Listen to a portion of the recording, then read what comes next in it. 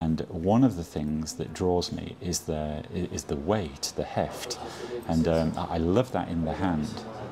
And I hope you can, on camera, I'm looking at a viewfinder, and so I don't always see the detail that the camera might be picking up, but the movement and the escapement wriggling away there is delightful.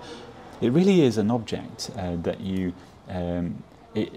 like a piece of artwork that you like. You do spend time looking at it and thinking about it, and I do find that lovely. The white gold luster is absolutely lovely. I don't know the right words to explain the actual luster, but I can tell you in the hand, and when I look at it in the hand, that white gold colour is very delightful.